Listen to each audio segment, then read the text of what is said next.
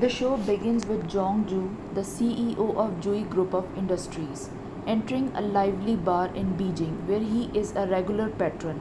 Despite spending his nights there alone, he catches the eye of Su Ching, a beautiful young woman. Su Ching is scheming to meet a wealthy man, believing it's her ticket out of a well settled and wealthy life. To execute her plan, she plans a scenario where a hired actor pretends to harass her while Jongju, not knowing her, watches closely.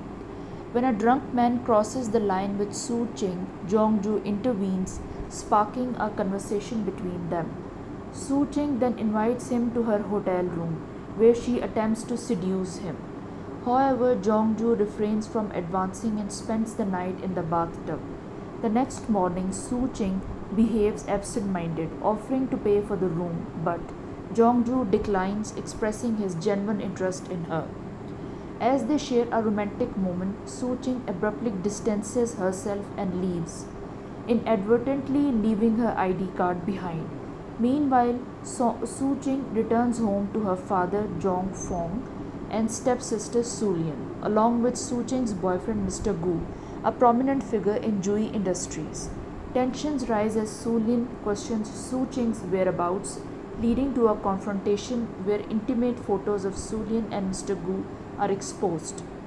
Despite the evidence, Mr. Gu denies the affair, gaslighting Su Ching. Her father sides with Mr. Gu, insisting on the marriage due to his wealth and status.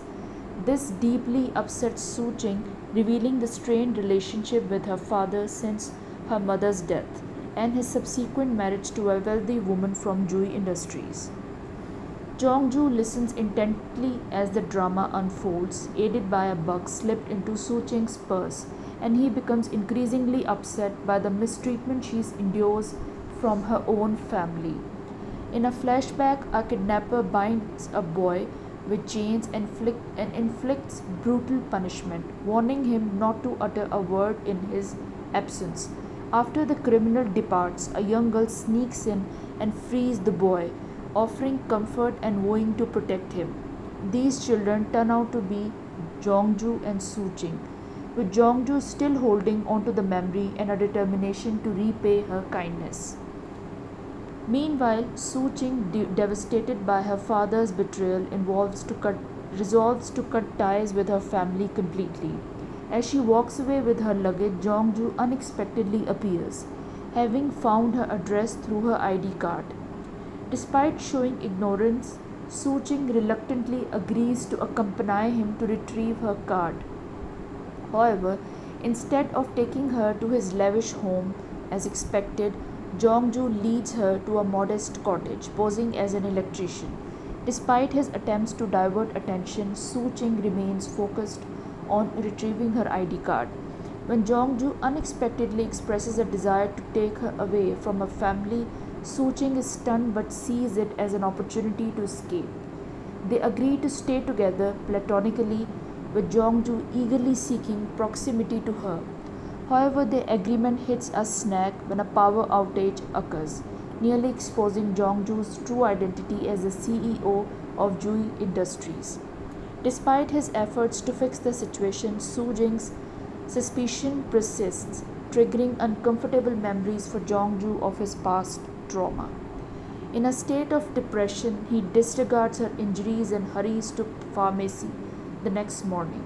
Upon waking up, Su Ching finds Jongju beside her, feeling incredibly vulnerable. She attempts to pose a question, but he abruptly leans in and kisses her. Caught off guard, she surrenders to her impulses, but just then the alarm startles her awake. Later, as they share breakfast, Su Ching questions Jongju about his job plans. He fabricates having an interview that day, concocting a plan involving his assistant to stage a fake interview. However, the assistant's excessive praise backfires, making a mess of things. When asked about her dream job, Su Ching expresses admiration for the Jui Corporation's new CEO. Days later, she devises a trap for her ex-boyfriend, Mr. Gu, and her stepsister, arranging a meeting under false pretenses. Unaware of the setup, they fall into the trap and are confronted by Su Ching and her friends, leading to a heated confrontation. Returning home that night, Jongju notices bruises on Su Ching's cheeks and assumes Mr. Gu is responsible. Furious, he offers Mr. Gu company shares to leave Su Ching alone. However, their conversation is interrupted by a board member Jian, who shuts down the offer. This incident sheds light on the power struggle with Ju Industries between Chairman Lee's second wife Bee and his son Jongju. Meanwhile, a scandalous video involving Mr. Gu and Sulian surfaces online, threatening the company's reputation. An urgent board meeting is called where Jian confronts Mr. Gu, who denies any wrongdoing. He proposes bringing his girlfriend Su Ching to the company party as proof of his fidelity. Later, Jong Pong seeks Su Jing's help, revealing Mr. Gu's threat to cease business relations unless she supports him at the company banquet. Despite her anger, Su Ching feels compelled to agree given the circumstances. In the following scene, Mr. Gu and Su Ching arrive at the company banquet together. When Jongju notices her, he quickly grabs a plant to cover his face, fearing she will spot him. Meanwhile, Su Ching tries to divert Mr. Gu's attention away from the gathering of shareholders by praising another man and exaggerating his care for her. Mr. Gu, feeling slightly embarrassed by her excessive flattery, leans in to discreetly ask her to tone it down. Not known to him, Su Ching is actually declaring her love for Jongju.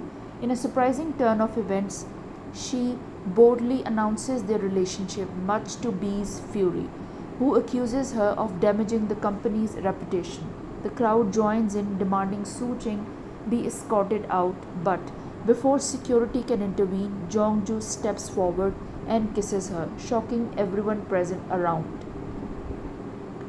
Later, Jongju exposes Mr. Gu's scandalous affairs and financial misconduct within the company, leading to his collapse and hospitalization.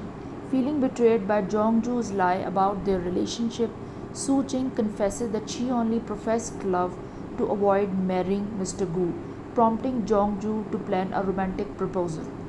As their relationship progresses, Su Ching discovers Jongju's past involvement in designing her childhood dream house, realizing his connection to her traumatic past.